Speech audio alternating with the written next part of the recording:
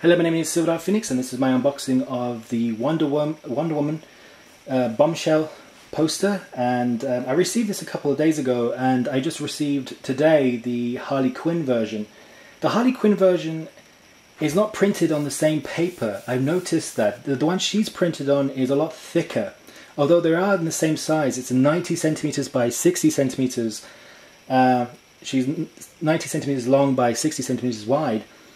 The same paper is not, it's not gloss. This one's not glossy. The other one is. The Harley Quinn version is very glossy. So actually I'm more prone to liking this one than liking the Harley Quinn one, because this one is more defined, more the colors are less dark compared to hers. The details show up a lot better, like on her gauntlets here. They are quite detailed with the patterns.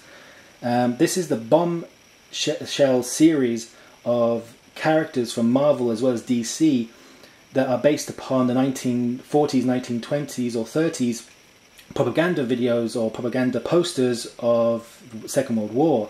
So it's in the top of it, it says, "She can do it." If I can just move it up a little bit, there we go, because it's not being shown very well. Not all of hers, in fact. There we go. She can do it. And you're not missing much. Down here is just the logo saying Wonder Woman and the copyright of Warner Brothers written on the bottom here. So yeah, this is a bit strange. The paper is a lot different compared to each other. I don't know if it's because of manufacturing process or they chose a different person to print the Harley Quinn compared to this one. But this one is actually done a lot better. This one's more distinct. The details are less blurry. I don't know, around her cheeks as well as her jaw, it's less blurry than the Harley Quinn one. So she stands out a bit more, especially because she's on a yellow background. She stands out a bit better. As you can see, she's there breaking chains. I don't know why she's got chains in the first place. Don't know, that's probably a symbol or something. I don't know why she's breaking chains, or is this based upon a comic? The thing is that there is a comic based on the Bombshell series as well as cards, playing cards, and they do have every image of the actual series, such as Wonder Woman and Catwoman as well as Harley Quinn. But they also have She-Hulk. They also have, I think they have Poison Ivy. I'm not too sure, but the only two that actually do look kind of like the old 1940s, 1920s kind of propaganda video posters is Harley Quinn as well as Wonder Woman. But I think the Harley Quinn version is because it's a blown up version of her, and they cut off the bomb. So if you get the poster with her on top of the bomb, it's probably a lot better in quality than the other Harley Quinn one. I think it's in the same quality as this one.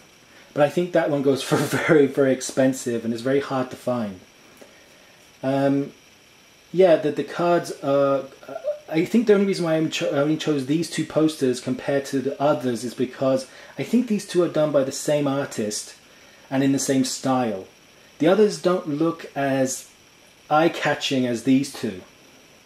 These ones actually have a bit more like nostalgic 1940s, 1930s kind of feel to them, compared to the others. They feel more like 1960s to 1950s, kind of drab, very grey, very dark. I mean, Catwoman looks like she's just sitting down in a chair. She's got a cat walking on her lap. You don't expect Catwoman to look that well defined and well kind of behaved. So it's not the same. You would see these two characters like Harley Quinn as well as Wonder Woman on the side of a bomber plane. You wouldn't see the other ones like Catwoman as well as She-Hulk on the side of a bomber plane. I think that was the whole reason for the Bombshell series, was because it was very nostalgic and based upon the Second World War.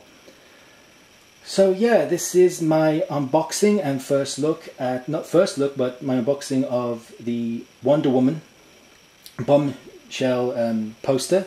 Like I said, it's 90 centimeters by 60 centimeters. And yeah, it's very distinct.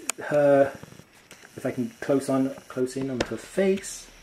Come on, camera's not working. Oh, I really have to get a better camera.